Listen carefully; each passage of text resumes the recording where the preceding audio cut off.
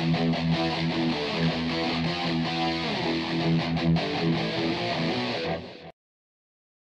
got a couple of pots to put on here. Now what I've done, I've just ground the top off and got rid of all the moss. I've also done it on the side here. But anyway, yeah, I've ground all the top off and I've put a little scar mark on here. So there's going to be another pot here. You can see I've got one sat there. But what you've got is, they only just sit on.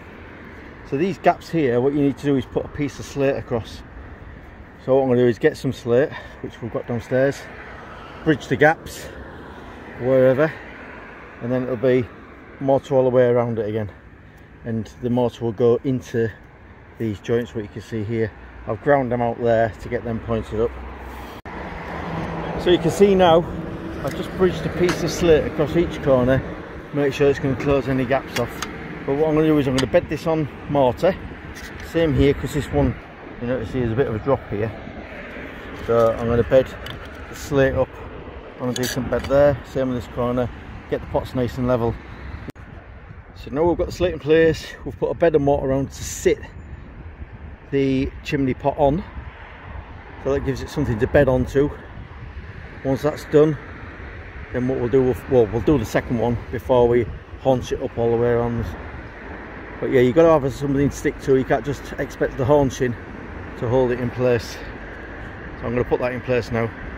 And as if by magic, it's bedded on. So what we need to do is just clean the rags off what we've got in there. We'll neaten them up because we don't want it falling down the flue. Can't really see. But this is secure, well, not securely on, but it's bedded on. Same again, so we'll put them round. What I've done is tuck these under here. So this is all going to bond together. These two are independent, but you know, you get them in. You notice I've put a extra thick bed on there to bring this up to the same level. So now I'm going to do the same as I did with the other one. Just do the same as I did with the other one, and get it bedded on. And there's number 2 in place. So all I've done, remember, is bedded it on this mortar.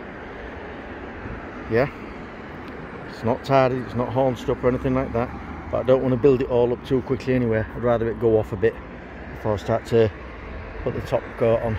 But that's going to go off now and hold the pots in place. Good one.